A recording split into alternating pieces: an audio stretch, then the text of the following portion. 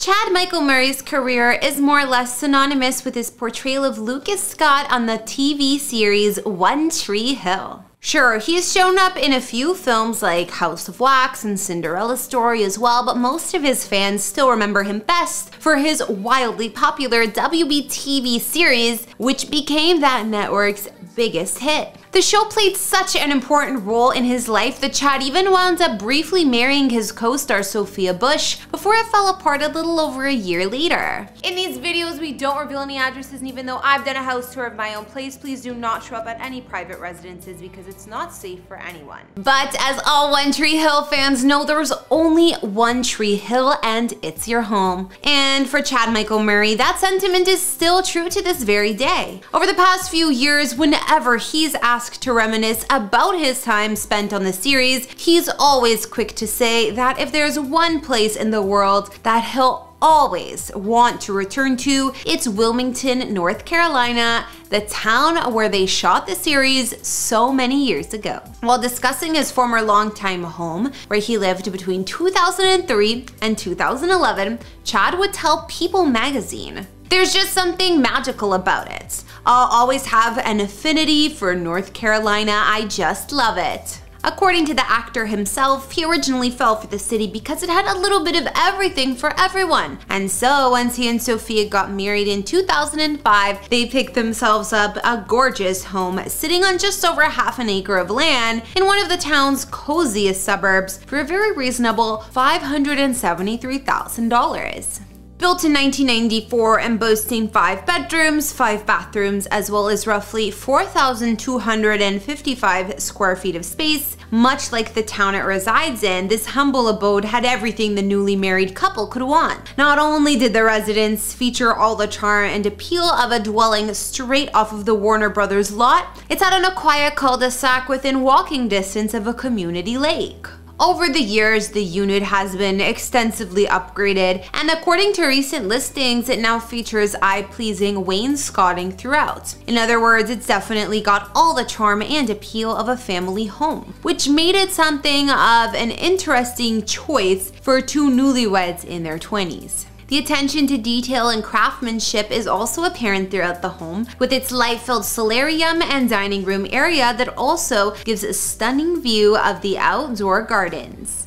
The kitchen is a home cook's dream, boasting a built-in fridge, copper and rustic stone backsplash, copper farm sink, and a professional 6-burner gas stove with multiple ovens and ample storage.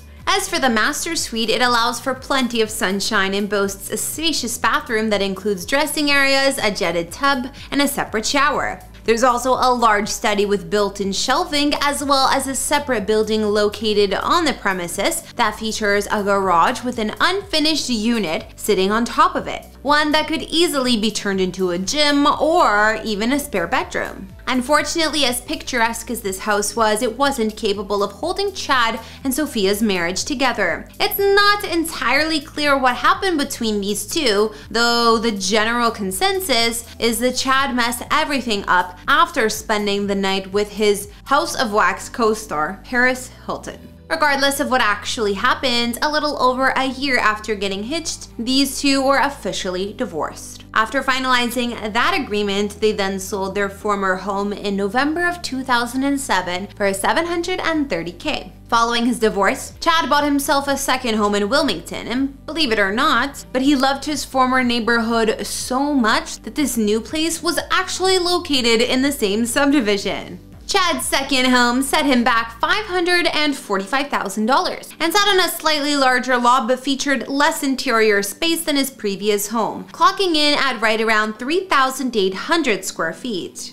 Boasting 4 bedrooms and 3 bathrooms, I suppose you could even say that this second home was something of a miniature version of Chad's original home. There was also plenty of natural light, beautiful landscaping, and spectacular room designs. Today, not only does this home include a formal dining room, but it also maintains a great room with a fireplace and lighted built-ins. There's also a professional chef's kitchen with custom designed cabinets, a large island, plentiful storage, high-end granite countertops, a large pantry, and views of the backyard.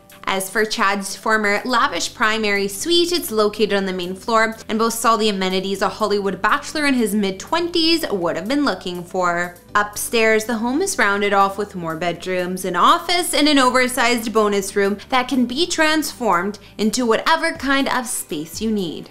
Chad would spend the rest of his time working on One Tree Hill while living in this home before selling the property following his final season. Unfortunately, he took a hit while doing so, only managing to get $475,000 for the place and eating a $70,000 loss in the process. But despite that, Chad never lost his love for Wilmington. In fact, he still shows up there But even despite that, Chad never lost his love for Wilmington. In fact, he still shows up there to this day. Chad Michael Murray, along with other One Tree Hill cast members such as Hillary Burton, James Lafferty, Bethany Joy Lenz, and Jana Kramer, all like to meet up for reunions in the city of Wilmington every couple of years or so. Chad opened up to People magazine about these semi-regular reunions, telling them, "Everybody keeps in touch with everybody. I like to believe that everyone that was a part of this show, we share something in common. We have that kindred spirit between each other, that connection that'll last forever. So I think it's pretty cool." These days, whenever Chad travels to Wilmington, he's reminded of the good times that he and his castmates shared, both during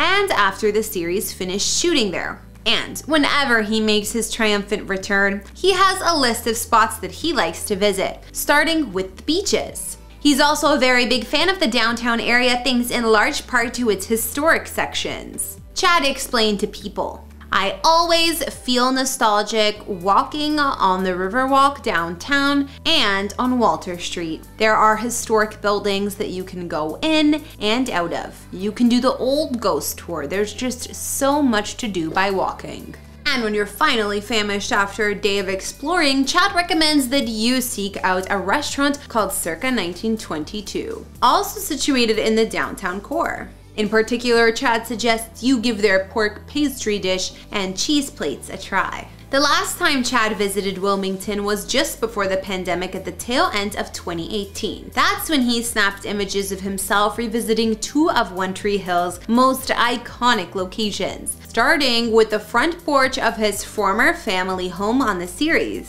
Then before heading out, he made sure to stop at the bridge Lucas Scott was always seen walking across during the opening credits of One Tree Hill.